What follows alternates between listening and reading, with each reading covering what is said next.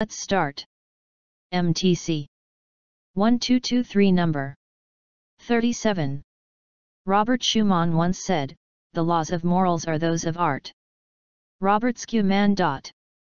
What the great man is saying here is that there is good music and bad music. The greatest music, even if it's tragic in nature, takes us to a world higher than ours. Somehow the beauty uplifts us.